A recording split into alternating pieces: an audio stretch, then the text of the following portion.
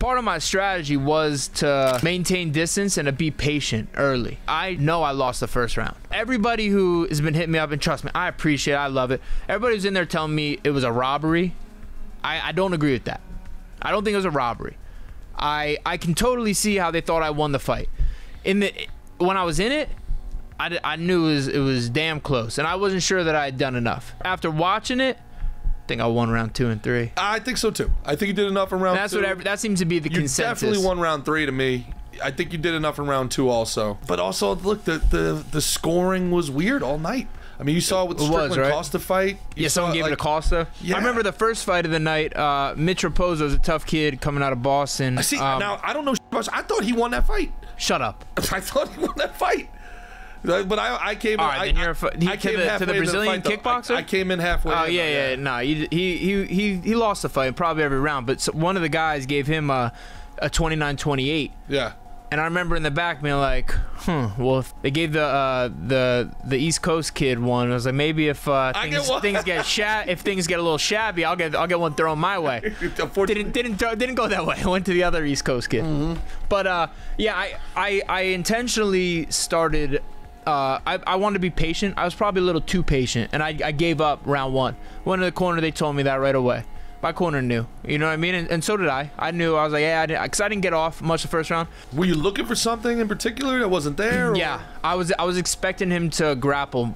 I was expecting him to grapple. I was looking to maintain distance, and that's why I was probably backing up a little too much because I was looking to to pull rather than push. I was looking to light push and then pull and corral him as he comes in, and I thought I'd be able to choke him out that way. See, from the outside looking in, I was wondering if you thought his cardio would be an issue and you were maybe rope-a-doping a little bit, seeing if he can gas out a little early. That's another part of that was another reason why I walked a little extra slow to the cage.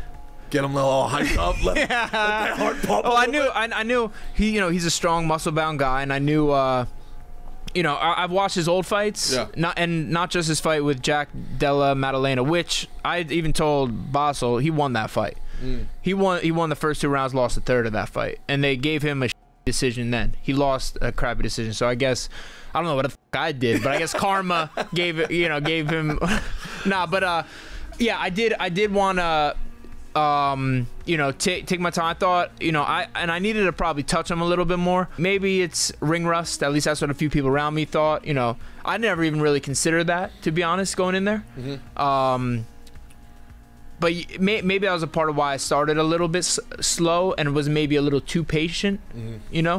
I didn't want to be impatient. That was something I thought about. But I realized, like, I let the first round get away from me. That I don't argue, and I think everybody in there would agree that I lost that first round. I don't think that's the worst thing though, Mick, because after 2 years off, you've been training your ass off. I think it was apparent for everyone to see. It's all anybody's really talking about is how improved your striking was, and it's like, man, like there's no reason to come back in and just go. Well, no, I never should have done that. But I appreciate that. But I'm gonna tell you again. I was really hoping I'd get to show my best self in there, my true self, which people around me, my OG Billy D hit me up that day. The world is still not seeing the real Mickey Gall. And now, unfortunately, I still got that. I still know that hasn't been shown. I can't even be mad at the loss because I didn't do near what I know I'm capable of doing. I didn't do what I should have done. I wasn't finding my spots properly with the jab or the right hand. Late the right hand got going, and I cracked him. I knocked him down once. I wobbled him a few times. I thought you had him there in a second. I thought that was it. Tough kid though. Yeah, tough kid, man. Respect to Bassil. But yeah, no, I didn't. That's the thing is why I can't really be mad at it because I know I still didn't. I didn't get it done perfectly, and I'm gonna try and get a quick turnaround so I can now carry the momentum of being in there. Being familiar with all it. Every time after a fight. You're like, every single time I've lost, I wanted to fight the guy in the parking lot after the fight. Yeah. Or, I'm telling you, as I'm walking to the back, I'm like, man, I hope they don't give me a suspension so I can fight in July. Wow. You know what I mean? Yeah. Like that's, and then when they gave me just a 30-day suspension, just normal.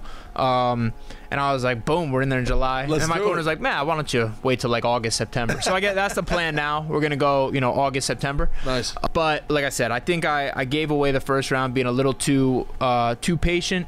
But man, if I'm telling you guys, I appreciate all the love so much. You're gonna get to see the real me. You're gonna get to see the real me one of these days. I'm gonna put it all the way out there, and then we're gonna get freaking running.